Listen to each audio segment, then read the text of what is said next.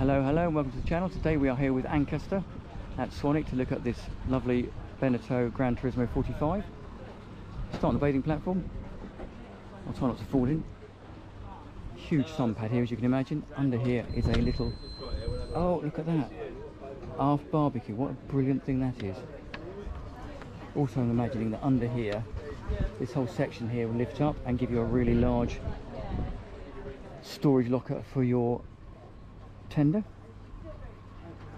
We've looked at it from the other side in a minute, but you can see that this whole window opens up and gives you a massive inside-outside living space. With the sunroof open as well, you can see it's absolutely vast. We'll take a quick walk forward. Obviously this is a sports cruiser, not a flybridge cruiser, so there's no flybridge.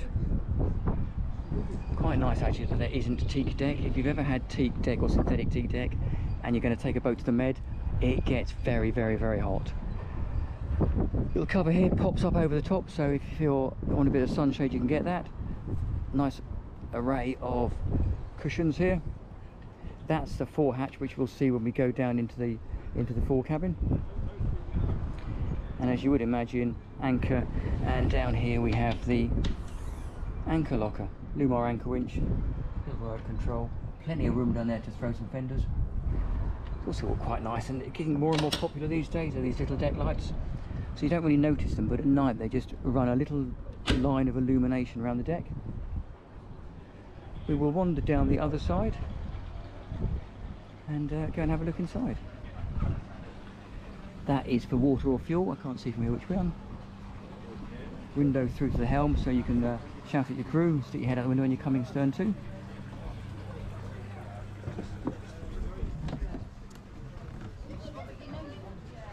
So there you go, let's go and have a look inside.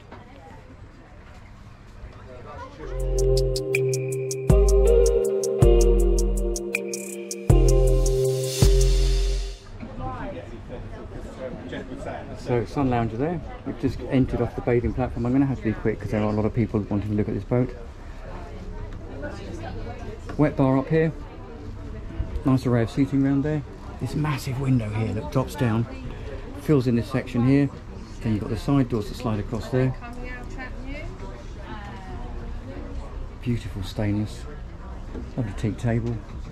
Nice big windows. And because it stopped raining, yes. Incredible, massive opening sunroof there. It really does open this whole illumination. Really nice here. There's two helm seats. And a single helm seat with a step. All the fuel controls. You can turn the fuel system on and off from here. And the usual array of joystick controls, phone charger, conventional throttles, trim tabs, engine start stop, cycler bell thruster, carling switches, and then a large probably, Garmin controls. That'll give you navigation, obviously all the engine information as well, plotter and radar if you've got one fitted, conventional compass. It's just a really nice illuminated area. We've got a fusion stereo over here and a separate isotherm fridge. So, go and have a look down below. So to come downstairs here, nice wooden flooring all around, which is really nice. Dinette over here off on the starboard side. We've got storage underneath all these seats. Nice high-low table, I'm guessing, but it's pretty standard format. That table drops down and gives you an infill cushion, so you couldn't have another berth here if you wanted. On the port side, a little bit of storage down here, and then you've got your galley. So as you'd imagine, double sink 1 and 2. Nice little Corian work surface, Kenyan electric grill, and then storage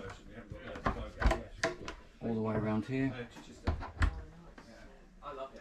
Another little window with a port light. Sockets on this one, fusion stereo, and this is quite nice actually, separate fridge freezer. Big full-size domestic fridge, which is really, really nice on a boat. You'd amaze when you're going out for a few days how much stuff you have on board. Storage all under there. So we'll take a step forward first, and on the port side here we have the day heads. So conventional vacuum flush loo, nice teak styles, teak effect flooring, and sort of little wet room here. It does have a door, so you can clip that across to section in that section of the floor so the water drains out. Sink, nice mirror, just really nice, actually decent headroom in here as well. Lots and lots of headroom in here. Nice room. So that, I believe, is the day head. And just for the sake of it, you have storage all the way along here as well. This door then takes you forward into the forward VIP, and this looks like it's a scissor berth. So it looks like this bed here splits. You can slide that one forward, slide that one over that side as well. Yeah, and there's storage underneath here. There's storage under the floor.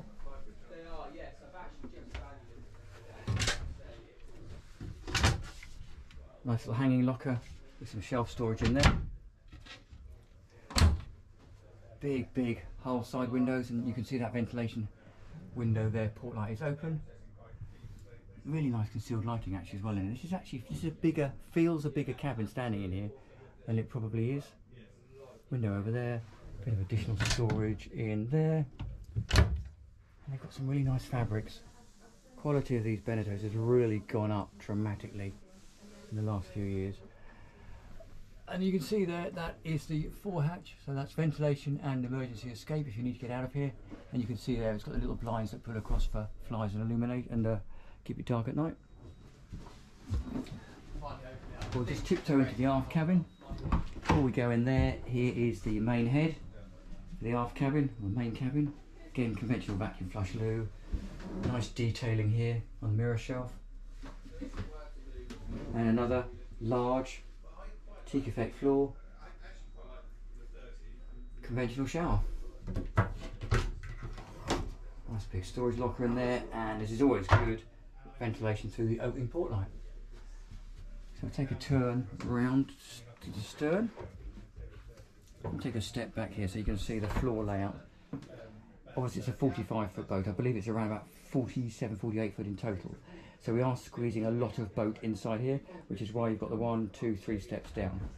But even in here look like this, there is still a fair amount of headroom. And if we take these 2 steps down, even now here, okay, the recess catches my head. But it's a 45-foot boat. Decent size, very large bed there. Plenty of room to sit up in bed and read. And then you've got those beautiful hull windows, which are actually quite low to the water. If you look over the other side here though, you'll see what I mean, they're really close to the waterline. Storage cupboard in here. And then little drawers and bits and pieces pocketed along. Storage void in there, another storage void over there. Concealed light around the back of the bed. Yeah, just generally a really nice boat. Hope you've enjoyed the tour. I'm going to sit down over here. So,